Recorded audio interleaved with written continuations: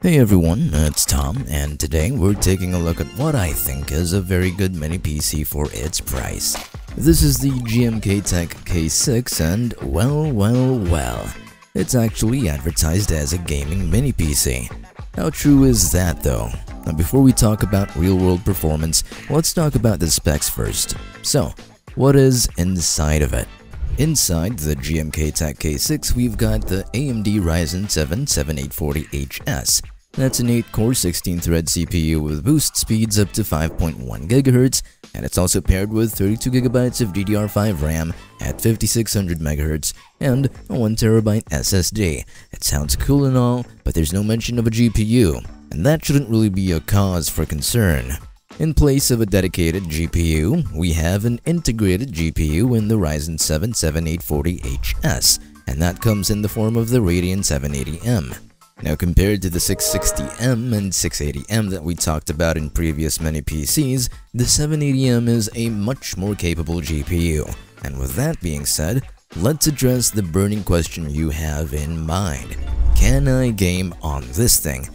You can, but no, it's not replacing a proper GPU like an RTX card. But if you're into esports titles like Valorant, CS2, League of Legends, or more story-driven games, or casual games like GTA 5 or Minecraft, this thing can run them, and it runs them surprisingly well. The 780M is roughly equivalent to a GTX 1650, more or less. Now let's start off with a demanding game, Cyberpunk 2077. Medium settings at 1080p gives you an average of around the mid to high 40 FPS, but using FSR should help you run things much better. Alternatively, you can drop your resolution, and I think that's a pretty okay experience.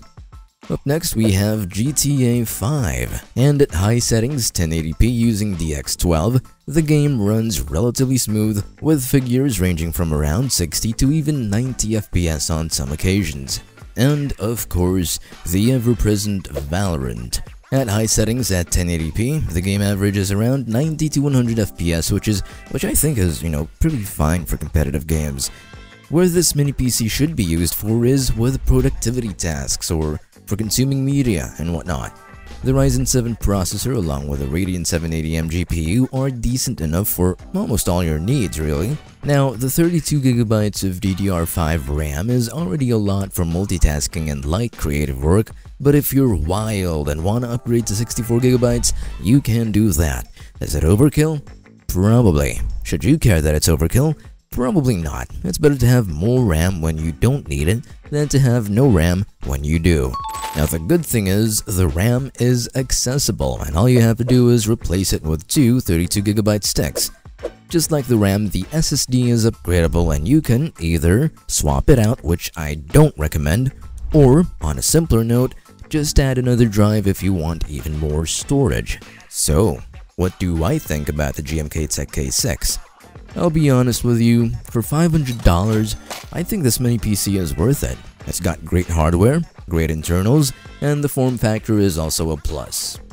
Anyhow, you can check out this mini PC, and as for upgrades, well, for now, I don't think you'd need any because this mini PC on its own is by far one of the best deals I've ever seen. It's Tom, thanks for watching, and as always, make sure to like and subscribe if you found this helpful.